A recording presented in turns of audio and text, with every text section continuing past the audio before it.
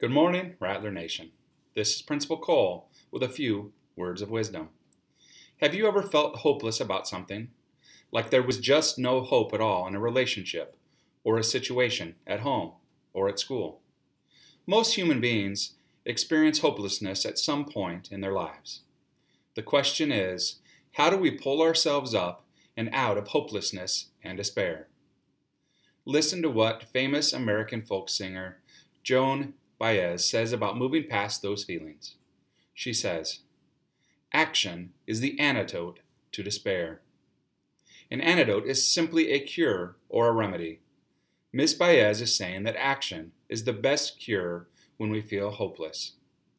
If you are feeling depressed and powerless about something in your life, talk to someone you trust, a parent, a teacher, or a faith leader. Sit down together and discuss appropriate actions you can take. Then remember the words of Miss Baez and get busy. With something to think about, this is Principal Cole. Be great today. Or not. The choice is yours.